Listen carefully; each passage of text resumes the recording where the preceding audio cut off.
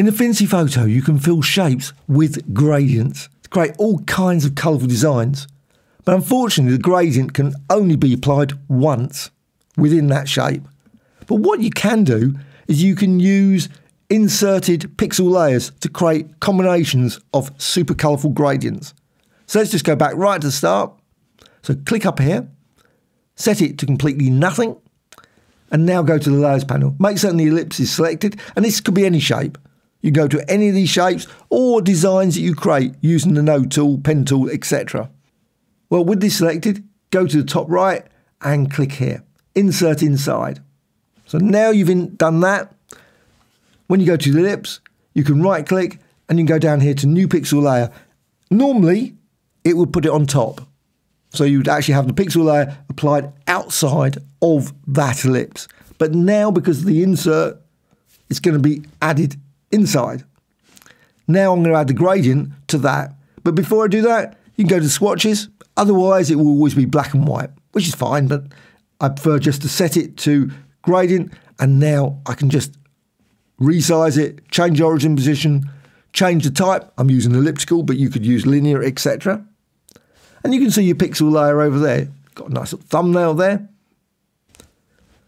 Go to that pixel layer, not the ellipse, but the pixel layer itself. Right click and duplicate. So you're duplicating the pixel layer that's inserted inside. So duplicate, and you've got another one. Now if you apply the gradient, it will default back to black and white. Don't know why, but that's the way it works.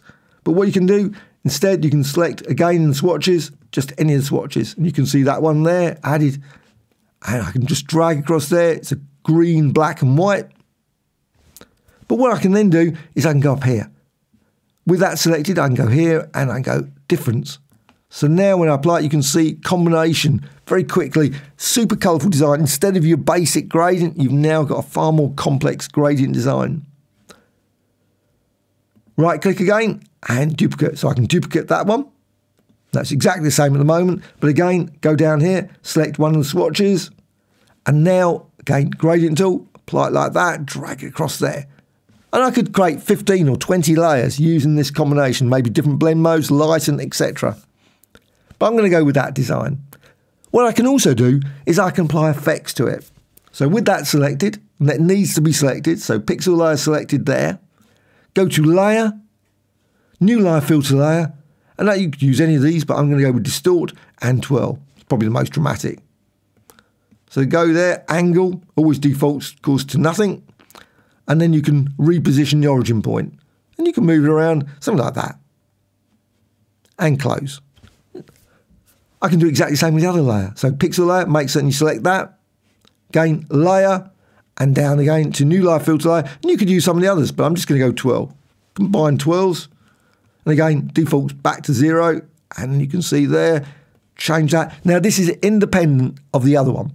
So you can move it, different origin point, different radius settings, different angle settings, and you can see the result of that. And close. And I can do the same with the other one as well. Just go to layer and maybe add instead, new layer filter layer, distort. I can go for ripple instead. So you've got a ripple effect. And close. What you can also do is you can also add filter effects. So you don't have to keep it like this. Now I find it's probably best, once you've got that, select that layer and rasterize it. Now sometimes it seems to work quite happily and you end up with what you want. But I always find that it's easier just to go to layer, with that layer selected, and go to rasterize. Now this is not rasterizing the whole thing, just rasterizing that selected pixel layer. So rasterize, and now, you can see it here, you can see the actual, what it looks like. You can go to filters and distort and go for mirror. And then number of mirrors, and you can change that, and you can see you get a lovely mirror effect there, and you can change the input. Hold down the Alt Option key, and then it moves all the way through instead of just constraining itself. So I'm just going to go with that and click Apply. And you can see build up all kinds of complex designs. Use deform, any of the other filters can be used. So once you've done that, you've got this. You've got this wonderful, select here, the ellipse. you don't do that, you can't remove it. So if you just go to this one, try and move it around, all you're doing is moving that pixel layer, moving that one. If you go to that one, you're moving that one, which is probably not what you want to do. What you want to select is that. And you can move it around. You can also resize it. Now you'll notice you resize, there's obviously some changes there as it moves in there. You can see everything crunching in. Hold down the shift, you can do that. And also what you can do, you can go up here, lock children. Just click that, and then you can move this. But then you can see, of course, beyond the design. So you might want to, but you might want to use that just to reposition it, just say like there instead. You might think, oh, that doesn't look good. Let's just position it there instead. And then deselect that. And again, you can continue, you can resize it, move it around. And of course, once you're happy with it, you can always rasterize the entire thing. So you obviously might not want this design to be like that permanently.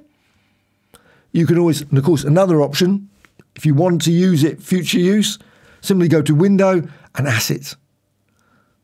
With that selected, you can always go down here, Add from Selection. And you can see then you've got that design, which you can then use obviously in future projects. But once you've got that, you can go to Layer and again, Rasterize. So you turn the whole thing into a pixel layer. And then of course you can manipulate that further, maybe apply effects, click there, 3D, and so on. Just create all kinds of unique designs that way. Or maybe apply additional effects. Hope you found this tutorial of interest. Any questions, please let me know in the comments below. Thank you much.